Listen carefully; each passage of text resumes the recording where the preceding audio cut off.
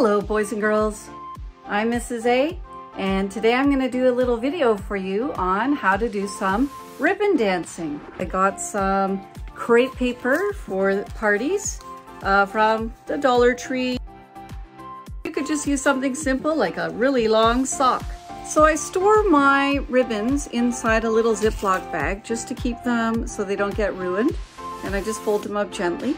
The socks, you can keep them in your sock drawer for now. I'm going to go over some concepts of dance, such as force, speed, direction, and levels, high, medium, and low.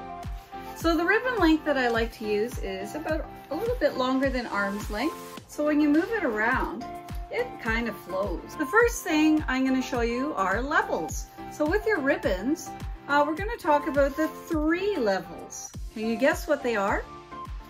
High, so raising your arms up high, moving the ribbons up high, okay? And you can go side to side, or you can go forward and backward, okay? The second level is medium, so mid-level, so by your waist, okay? And again, you can go side to side, or you can move them in front, or you can move your hands together instead of separately, okay? At the middle level. And low.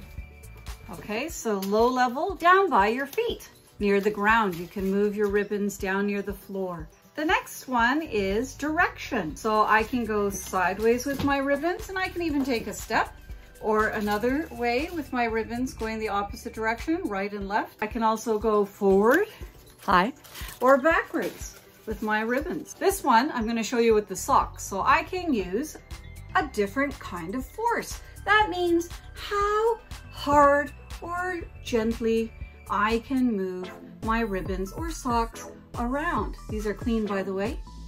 If I'm dancing to a really hard beat, or if I'm feeling certain emotions like angry or very energetic, I'm going to move my ribbons or socks with a hard force. If I'm feeling in a happier kind of mood, or a peaceful kind of mood, I'm hearing some light music that sounds like spring type of music, I'm going to use my ribbons or socks in a gentle movement. I can move them both at the same time, or I can move them separately with my arms.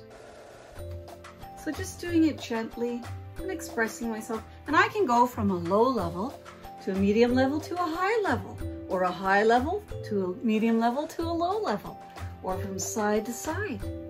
That's the great thing about dance. We can make those choices. You can create patterns. So patterns aren't just for math or in designs. They're in dance all the time. So I might do an A-B pattern that goes A, B, or right, left, right, left. So I'm doing a medium force at a medium level or mid-level. I could do a different pattern. Okay, so I could go up, down, up, down, up, down. That's another A-B pattern. Backward, forward, backward, forward, backward with my ribbons.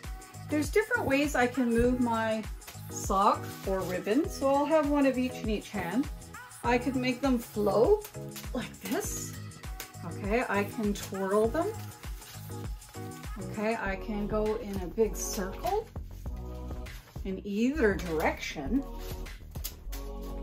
Okay, I can make them wave like this. I'm going to do a few movements, and I'd like you to watch me first. And then I want you to think about what type of dance elements you're seeing. What kind of levels am I using? What kind of forces am I using? Is it a hard force, a soft force? Is it a high level movement? Is it a middle level movement? Or is it a low level? And direction. What direction am I going? Am I going side to side, left to right? Am I going forward, backwards, or diagonals? Okay, and am I doing a pattern? So I want you to think about that. And then you'll get to try it too.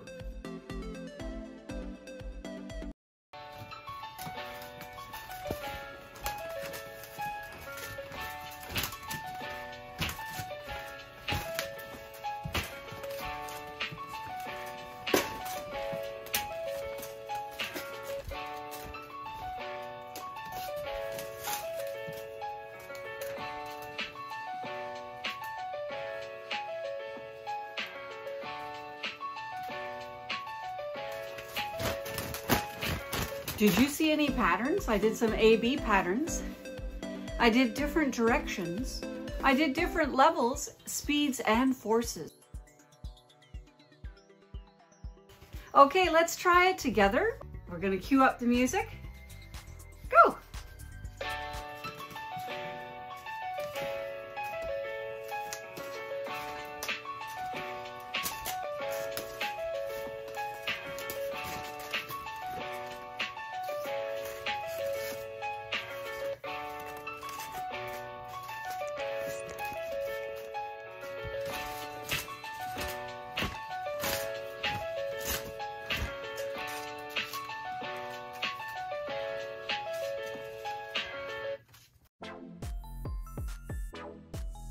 So now that you know some elements of dance, high, mid-level, and low, different directions like side to side, forward, backwards, soft, gentle force, or you can do a hard force. You can move in a quick speed or a slow speed. And you can do a pattern. A, B, A, B, A, B, A, B, A, B, A, B. You can even hold your ribbons together for a neat effect, or separately, moving them, as I said before, with two hands in the same way, or two hands doing two different things to make the effect. It's great also to use your emotions. If you're happy, what kind of movement? If you're sad, what kind of movement? And even little movements and big movements. So there's all sorts of wonderful dance elements that you can do.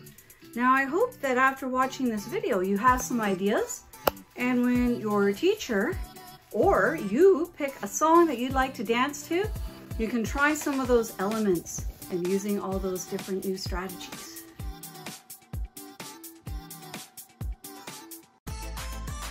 Have fun! Talk to you soon!